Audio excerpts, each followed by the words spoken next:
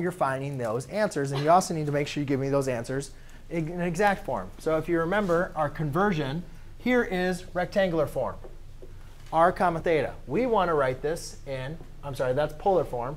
We want to write this in rectangular form. Correct? So to go ahead and do that, all we're simply going to do is we know that x equals r cosine of theta, y equals r sine of theta. So x equals 3 cosine of 2 pi over 3. Y equals 3 times sine of 2 pi over 3. Well, how do you evaluate these? Well, again, going back to our unit circle. Here's pi over 3. What is that coordinate point? 1/2 comma square root of 3 over 2. But we're not at pi over 3. We're at 2 pi over 3. So where's 2 pi over 3? Well,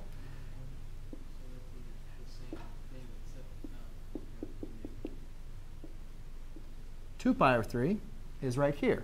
It's the exact same point because that's pi over 3. The reference angles are exactly the same. But it's over here. So therefore, it's the exact same point. But now it has the cosine is negative. Follow? So therefore, x equals 3. Cosine is negative 1/2. Y equals 3. The sine is still square root of 3 over 2. So your coordinate point is negative 3/2, comma, 3 square root of 3 over 2.